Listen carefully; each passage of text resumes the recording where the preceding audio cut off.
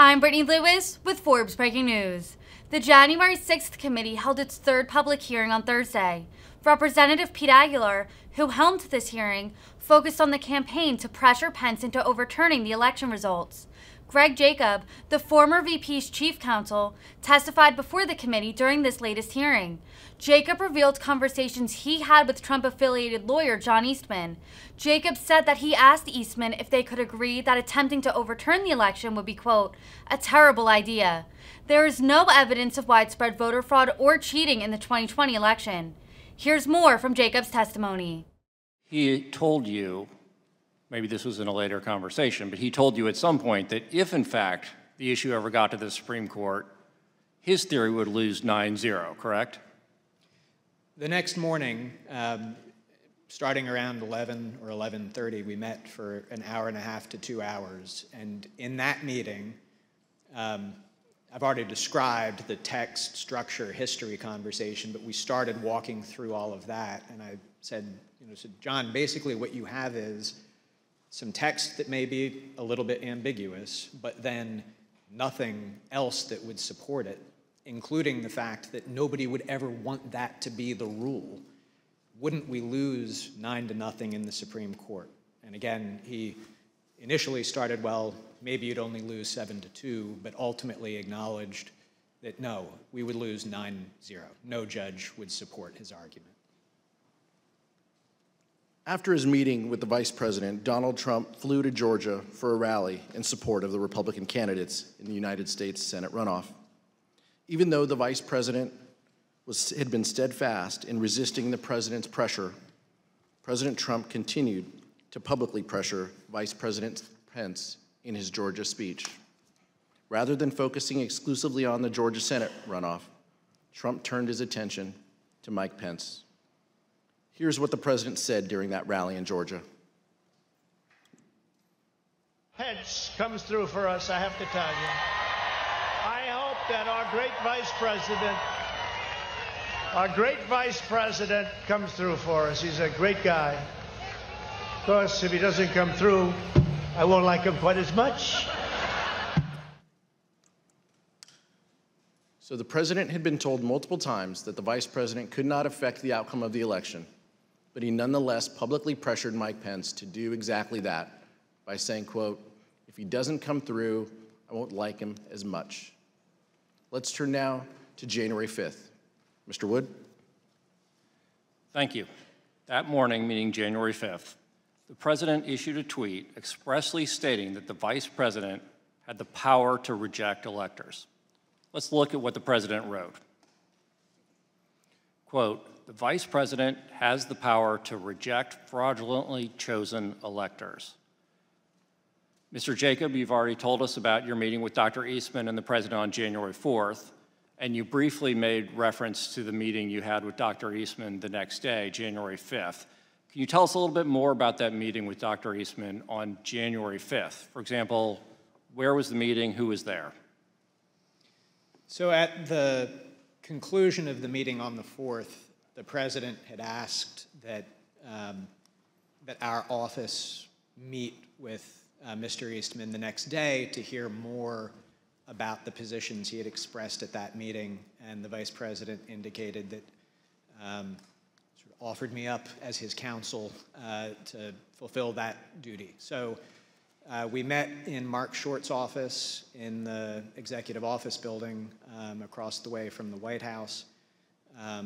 Dr. Eastman had a court hearing by Zoom that morning, so it didn't start first thing, but rather started around 11. And that meeting went for about an hour and a half, 2 hours. Chief of Staff Mark Short was at that meeting most of the time. There were a few times that he left. And essentially, it was an extended discussion. What most surprised me about that meeting was that when Mr. Eastman came in, he said, I'm here to request that you reject the electors. So on the 4th, that had been the path that he had said, I'm not recommending that you do that. But on the 5th, he came in and expressly requested that. And I grabbed a notebook as I was heading into the meeting. I didn't hear much new from him to record, but that was the first thing I recorded in my notes, was request that the VP reject. Just to be clear, you're saying that Dr. Eastman urged the Vice President to adopt the very same approach that Dr. Eastman appeared to abandon in the Oval Office meeting with the President the day before. Is that correct? He had recommended against it the evening before, and then on the 5th came in, and I think it was probably his first words after introductions and as we sat down were, "I'm here to request that you reject the electors in the disputed states." And you referenced a moment ago some handwritten notes, which you've provided to the Select Committee. I'd now like to show you those notes. As you can see, you wrote there at the top, the writing's a little bit faint in the copy, but you wrote, "Requesting VP reject." Does that accurately reflect what Dr. Eastman asked of you in your meeting on January 5th? Yes. And what was your reaction when Dr. Eastman said on January 5th that he was there to ask the Vice President of the United States to reject electors at the joint session of Congress? I was surprised because I had viewed it as sort of one of the key concessions that we had secured the night before from Mr. Eastman that that he was not recommending that we do that. So what did you say to him? Well, as I indicated, to some extent it simplified my task because there are more procedural complexities to the send it back to the states point of view, and I actually had spent most of my evening the night before writing a memorandum to the Vice President explaining all of the specific provisions of the Electoral Count Act that plan would violate. So instead, since he was pushing the sort of robust unilateral power theory, I've already walked the committee through the discussions that we had. I started out with our points of commonality, or what I thought were our points of commonality. We're conservatives, we're small government people, we believe in originalism as the means by which we're going to interpret this. And so we walked through the text, we walked through the history, and the committee has shown footage of Mr. Eastman on the stage on the 6th claiming that Jefferson supported his position in a historical example of Jefferson.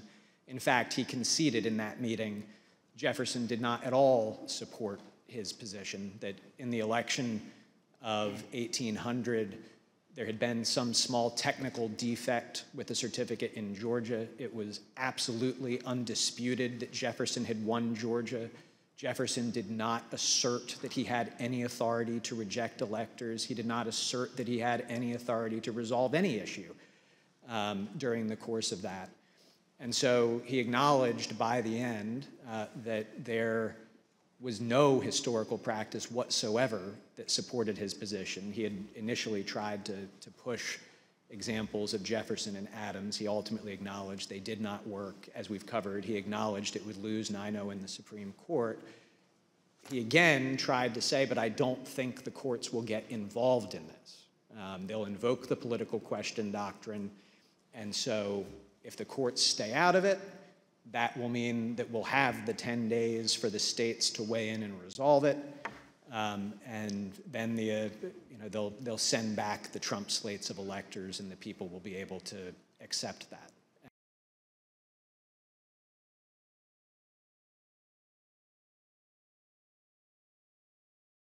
And I expressed my vociferous disagreement with that point. I did not think that this was a political question. Among other things, if the courts did not step in to resolve this, there was nobody else to resolve it. You would be in a situation where you have a standoff between the President of the United States and, counterfactually, the Vice President of the United States, saying that we've exercised authorities that constitutionally we think we have, by which we have deemed ourselves the winners of the election. You would have an opposed House and Senate disagreeing with that. You would have state legislatures that, to that point, I mean, Republican leaders across those legislatures had put out statements, and we collected these for the vice president as well, that the people had spoken in their states and that they had no intention of reversing the outcome of the election. We did receive some signed letters that Mr. Eastman forwarded us by minorities of leaders in those states, but no state had any legislative house that indicated that it had any interest in it. So you would have had just an unprecedented constitutional jump ball situation with that standoff. And as I expressed to him, that issue might well then have to be decided in the streets. Because if we can't work it out politically, we've already seen how charged up people are about this election. And so it would be a disastrous situation to be in. So I said, I think the courts will intervene. I do not see a commitment in the Constitution of the question whether the vice president has that authority to some other actor to resolve. There's arguments about whether Congress and the vice president jointly have a constitutional commitment to generally decide electoral vote issues. I don't think that they have any authority to object or reject them. I don't see it in the 12th Amendment, but nonetheless. And I concluded by saying, John, in light of everything that we've discussed, can't we just both agree that this is a terrible idea? And he couldn't quite bring himself to say yes to that, but he very clearly said, well, yeah, I see we're not going to be able to persuade you to do this. And that was how the meeting concluded.